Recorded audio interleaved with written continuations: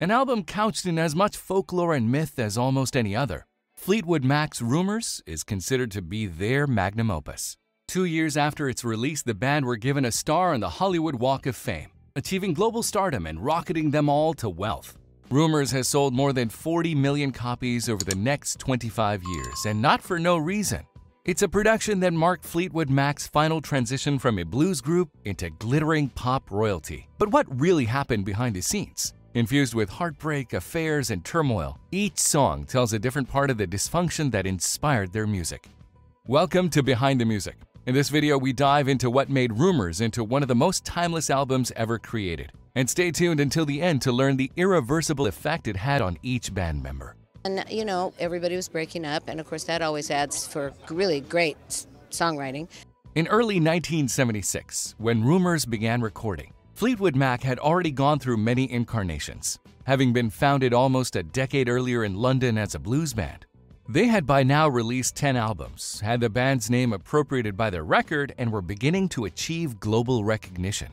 Brits Mick Fleetwood on drums, John McVie on bass, and Christine McVie on vocals remained the only original members from their London roots. Fleetwood and McVie's surnames combined together to create Fleetwood Mac, formed by guitarist Peter Green in 1967. All three of them were former members of John Mayall and the Blues Breakers, which saw other future legends like Eric Clapton, Jack Bruce, and Mick Taylor pass through. From Fleetwood Mac's first album were notable tracks Black Magic Woman and I Need Your Love So Bad, both firmly in the blues genre. They were soon joined by vocalist Christine Perfect, who would marry John McVie and adopt his surname. By 1970, Fleetwood Mac were building a loyal following in Britain and Europe and breaking into the scene in the United States. But things were rapidly falling apart behind the scenes. Peter Green began taking LSD regularly, became concerned with accumulating money, and officially parted ways with the band he had created in 1970. A few years later, he was diagnosed with schizophrenia and retreated from public life. In the meantime, his creation Fleetwood Mac were transitioning away from blues and towards rock. This was what led the band to move to California, where in 1975 the band's fusion with pop was guaranteed with the addition of two Americans, singer-songwriter Stevie Nicks and frontman Lindsey Buckingham. With this lineup, the band had the ingredients to achieve global recognition through an album now in the Grammy Hall of Fame and preserved in the Library of Congress. But the journey wouldn't be easy, and in fact, it's a miracle that Rumours was ever completed at all. The lead-up to the album's recording laid the foundations of its content. In the early 70s, constant touring and John's alcohol dependency had led the married couple, John and Christine McVie, to divorce. That meant that their only interactions were making music. Meanwhile, Lindsey Buckingham and Stevie Nicks, while still performing as a duo, were having an on-again, off-again relationship, which after 8 years was finally coming to an end. The two had been together since they were 16, with Stevie at times working 2 jobs to support Lindsey's musical ambitions. Buckingham and Nicks were only able to put aside their differences to write and perform music. There are clear references to one another throughout the album Rumours, serving equally as each other's muses and targets of criticism. The two had become in many ways the central theme of the band's creative output. In Fleetwood Mac's 1975 album, Landslide was becoming a runaway hit, which was written about Buckingham. And the new, more pop-oriented style of this album helped form the direction the band pursued with Rumours. Mick Fleetwood had suffered his own heartbreak, with the band's guitarist Bob Weston picking up an affair with Mick's wife, leading to Weston being kicked out of the band. By the time Mick Fleetwood, John McVie, Christine McVie, Lindsey Buckingham, and Stevie Nicks convened in February 1976 at the record plant in Sausalito, California, they were each carrying emotional trauma, most of them with one another. The female members occupied 2 seafront properties and the men in hillside accommodations. Tensions grew even bigger with the excessive use of cocaine and alcohol, which fueled most of their recording sessions. Fleetwood Mac was determined to fill the album with songs that justified their own place. When completed, 4 of these would be released as singles. Buckingham wrote Go Your Own Way when Stevie Nicks left him, and Secondhand News deals with his feelings about pursuing other lovers, grappling with losing Stevie and moving on from their romance. Buckingham says that he never got closure in their relationship, and seeing each other constantly after the breakup meant putting aside his feelings to help craft Stevie's ideas into successful songs. Stevie Nicks was writing herself too. Dreams talks about Lindsey wanting his freedom, only to regret it later. but this song almost never made it to recording. When Stevie came to the band with her idea for the song, they were not too enthusiastic. Christine McVie initially characterized the song as just 3 chords and 1 knot in the left hand. Nix had developed the basic idea with a drum pattern and a keyboard by herself, writing the lyrics in just 10 minutes. She was excited about the novelty of dance beat. Taking the rough take that she'd formed, Lindsay did an enormous amount of work to make the same 2 chords progress into different sections, differentiating from one another and convincing the rest of the band it was a hit.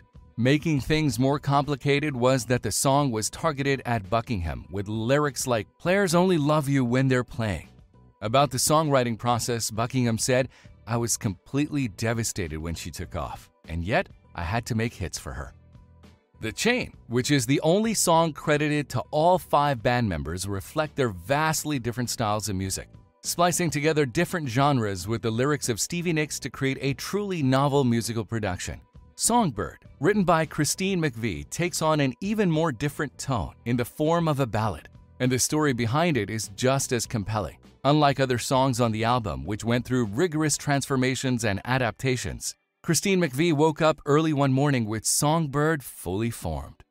McVie rushed to her piano to play and sing it with a tape recorder before the thought left her. Of the experience, she said, "I can tell you quite how I felt. It was as if I'd been visited. It was a very spiritual thing. I was frightened to play it again in case I'd forgotten it." Unlike many of the other songs on Rumours, though, McVie claims that it was written without anyone purposefully in mind. Instead, it is made to relate to everybody. Soon after, she took her recorder to producer Ken Calais, who immediately saw its strength, developing the idea that they record the song live in a concert-like setting. At the Zellerbach Auditorium, a piano was set up in the middle of the stage, 3 spotlights from above, and producer Ken Calais had laid out a bouquet of flowers on top of the piano to set the mood. Surrounding the stage were 15 microphones for the recording, which ran early into the following morning. Her bandmates respected the song immensely, with Mick Fleetwood later saying in an interview that the track would be fitting for his funeral. And over the coming years, it became standard for the band to finish their concerts with Songbird. A spotlit, heartfelt ballad may have been part of the album's creation, but it was almost the complete opposite of how the rest of Rumours was constructed. All band members were excessively using cocaine throughout the recording sessions, which they stashed in a velvet bag underneath the mixing desk. Both to fight fatigue and as a way of dealing with intense emotions, the drug was always available. In fact, the band considered awarding their cocaine dealer a credit in the album before he was killed as a result of gangland violence. Recording times were filled with fighting. One of the stories that emerged was Christine McVie throwing a glass of vodka into Lindsey Buckingham's face. And despite grueling sessions that lasted over 11 months, the deadline for the album's release was still pushed back. It was scheduled to be released in September 1976, but finishing and mastering Rumours proved intensive. A planned tour was canceled, which had already sold out to crowds expecting a finished new record. The working title of the album had been Yesterday's Gone, but closer to its release, John McVie offered the title Rumours, based on how he felt each band member was formulating their music. Fleetwood Mac agreed, and the track Go Your Own Way was released in December 1976, earning the album 800,000 pre-release sales. And when the entire album was released, it was met with immediate commercial success. It maintains its position at the top of the Billboard 200 for over 7 months, with the singles for Dreams, Don't Stop, and You Make Loving Fun released during this time too. Critics were as impressed as the public, with most agreeing it was a considerable evolution from their last album, and one that would guarantee their legacy in the history of 1970s rock. The press was hooked on the drama behind the band's music, each of them becoming subject to tabloid speculation. And the drama didn't end. During the Rumours tour in 1977, Stevie Nicks and Mick Fleetwood, who was still married, had a short-lived affair, largely fueled by their escalating drug use. By the mid-1980s, though, success and excessiveness were catching up with them. Mick Fleetwood filed for bankruptcy, and Stevie Nicks checked herself into a rehabilitation program for cocaine addiction. The Rumours band members released 2 more albums, Mirage and Tango in the Night, but never found the same level of success. In 1987, shortly after the release of Tango in the Night, Lindsey Buckingham left the band, and 4 years later, Stevie Nicks did too. The Rumours lineup didn't reconvene until more than a decade later when they recorded a 1997 live album, The Dance, performing their greatest hits at the Warner Brothers studios in Burbank, California.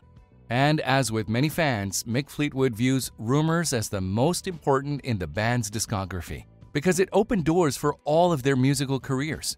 In 1981, Stevie Nicks released her first solo album, Belladonna, which included one of her most well-known songs, Edge of 17, and went on to become a successful solo artist in her own right.